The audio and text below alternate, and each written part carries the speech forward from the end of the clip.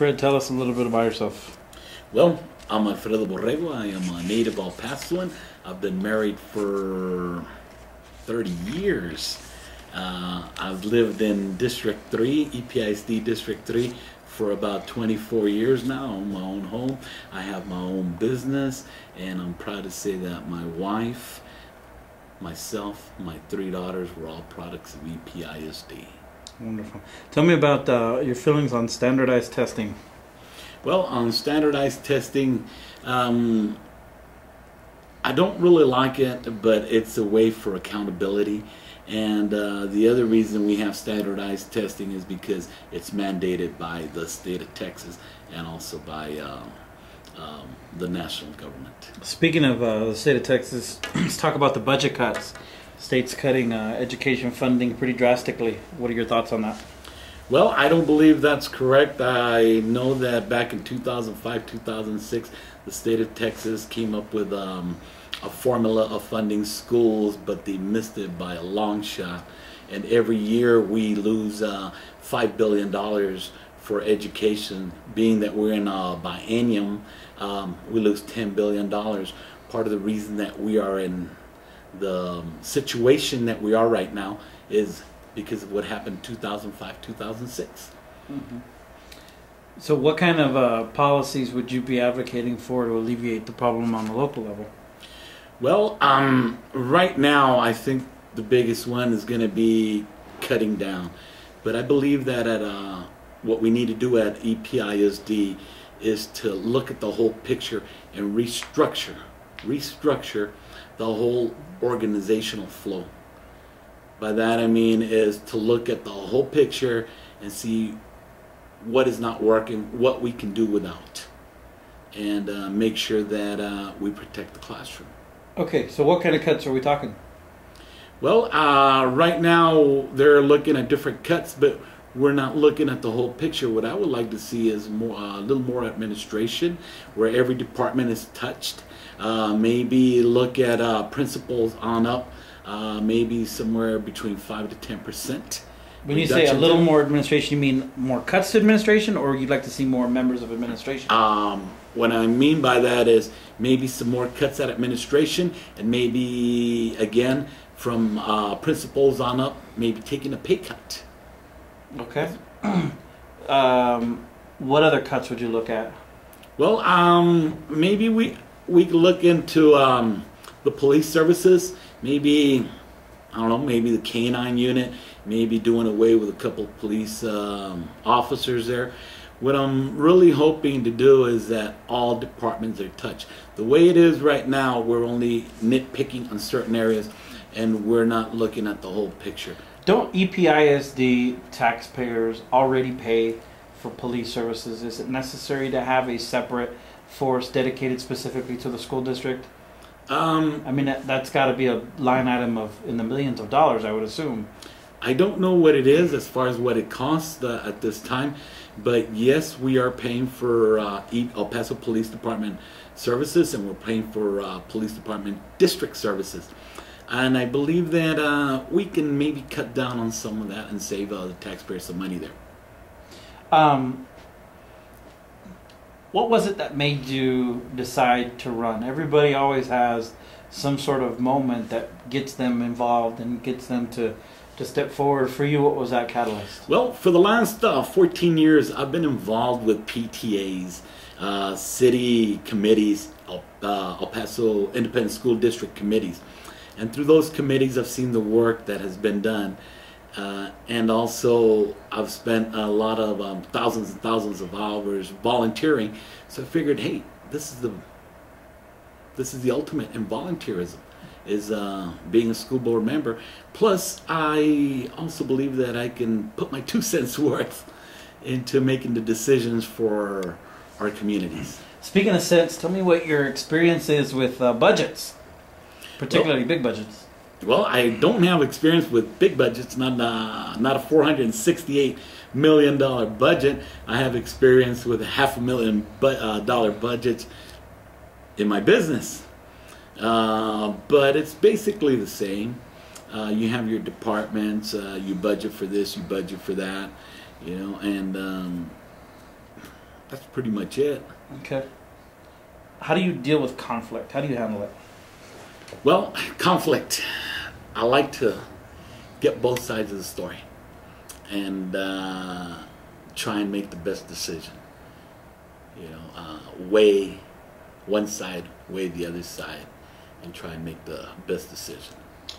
There's been some discussion about expenditures to renovate a couple of schools that I understand are going to be closed. Can you shed light on that? There's no. What schools have been closed recently? The only one that was closed was Houston Elementary, and that was before I came on board. Okay. And there were some bond money that was designated for Houston Elementary, which was a drop-off zone and a multi-purpose room. Now those were removed, and I was able to transfer that multi-purpose room from Houston to Alta Vista, because Alta Vista was not in the pickings for that. Okay. Let's talk about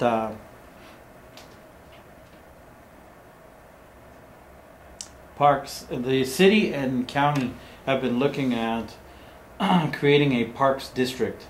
This is somewhat along the same lines of the police question I asked you earlier. Taxpayers pay twice for parks. They pay twice for recreation, I should say. They're taxed by the city and county for it, and then they're taxed by the school districts to pay for facilities for children to play. Do you feel like, or would you entertain the idea of folks that are advocating for the school's playground equipment and fields to be open to the public? Now that's a good question. Back in 2003, at Hawkins Elementary, where I was the PTA president, we went in agreement with the neighborhood association, Parks and Recreation, and what we did there was that we created a playground for the school. After hours, it became a park for the public, for the neighborhood for the whole neighborhood. And I believe that that's a good way of building new schools. And on the older schools, I believe we can incorporate those ideas also to where we're not double dipping into the taxpayers. So where school is in session, we have a playground. Now, also, for security reasons, when school is in session, the playground has to be secure, meaning that the public can't come in. After school, open it up to the public, and they become public parks. And we were able to do that the very first time, and I headed that effort at the San Juan Park Hawkins Playground. Interesting. One of the things that doesn't get really talked about too often in the discussion about the public corruption scandal was the fact that so many school board members were involved in that. Now, nobody will ever say, I'll take a bribe. But my question is that if confronted, if asked to do something questionable, what would your reaction be? Well, that's pretty easy. I think that the school board members, they have three key roles. And that is the hiring and the firing of superintendent. That's one. The second one is approving or disapproving the budget. That's the second one. The third one is policy. Okay? Coming up with new policy, revising old policy, and that's it. If a contractor would come in and try and wine and dine it, that's not my place. That is with administration, and I would just back away from it. Mm-hmm. That's pretty much. Do you think it's appropriate for administration to be wined and dined? No.